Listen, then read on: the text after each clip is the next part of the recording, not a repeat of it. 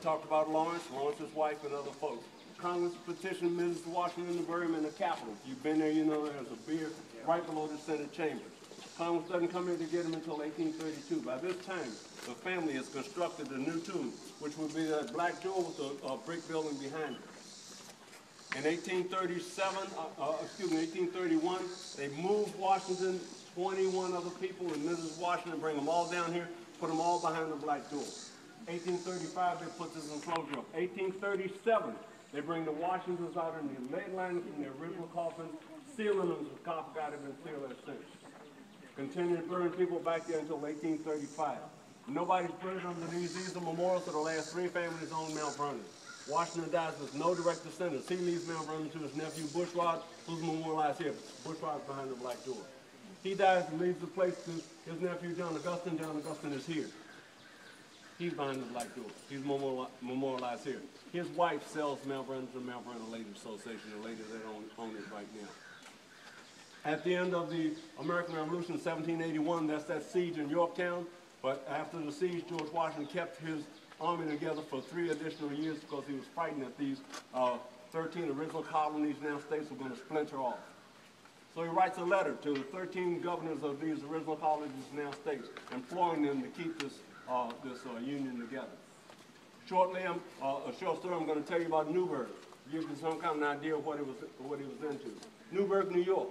In between 1781 and 1783, his officers had decided that they wanted to take charge. They wanted George Washington to be a dictator. So they called a meeting. George Washington comes into that meeting. He stands before his officers and is getting ready to just take this country over. He stands up. He stands before him. He pulls out a piece of paper, and he can't read it. So he takes some spectacles out of his pocket and puts them on his eyes, and he looks up and he says, I have not only become white-haired in service for my country, but blind also. And grown men cried. Because they knew what George Washington was talking about. We're getting ready to give up what we just fought for 8 years. So Washington writes this, and you're going to read that at the end of it. All right? So the first thing we're going to do is we're going to do the Pledge of Allegiance. Hats off, hands over hearts. Start us off right here. You get us cranked up again.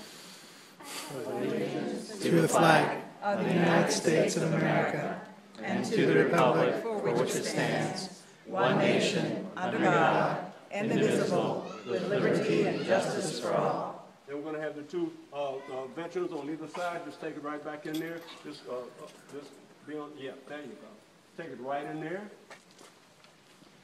If you want to take photos of them, you can. And right there, that's far enough. And kind of turn around. You don't want to get too far in those shadows. And turn around and give us a look this way. And you guys, if you want to take photos of them, you can. Even though we do this twice a day, there's a finite number of people on the entire planet who's ever done it. Thank you. Thank you. Stand there, stand with your back to it. You get great acoustics. Okay, now read loudly. George Washington's prayer for his country. I now make my earnest prayer that God will have the United States in his holy protection, that he will incline the hearts of the citizens to cultivate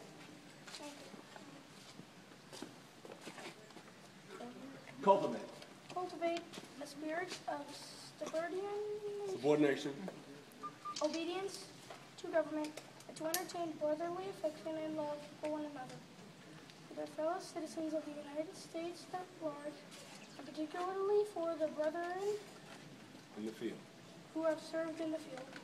And finally, that he will most graciously be pleased and dispose us all to justice, to love, mercy, to demean ourselves with that charity, humility, and pacific temper of mind, which we are the characteristics of the divine author